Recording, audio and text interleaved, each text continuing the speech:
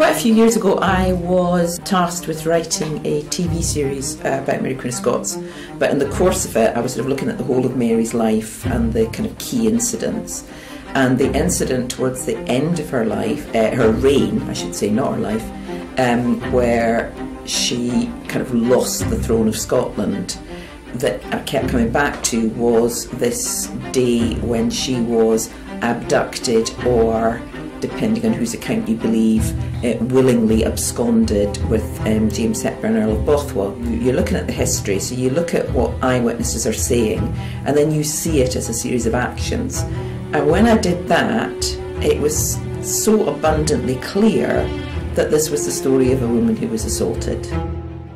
The thing I love about the play is that it's written like a thriller, so it's a real page turner, and Rona's writing is extraordinary because once it starts the story you just can't get off that train, you know, it just keeps driving forward, and it's absolutely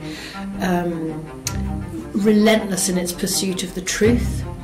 So I love the story of the play and the way it's told. I love that it's a political thriller.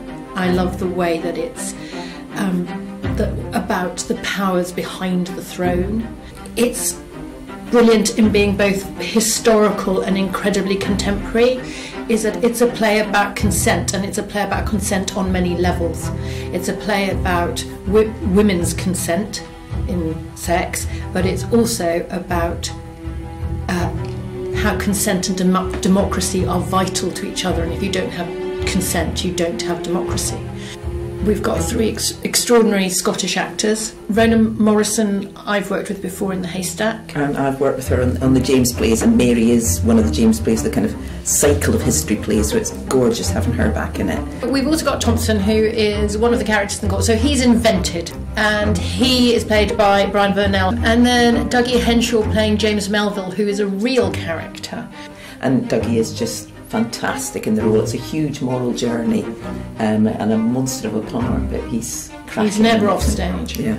This is my 6th production at Hampstead, so that's a gorgeous feeling, because it in some ways it feels like the theatre I've got probably the closest and the longest association I've had with any theatre. So it's always felt like a home from home, and I've always sort of lived in this bit of London when I lived in London. And then to combine that with working with Rox again is just gorgeous. It's kind of like two families coming together.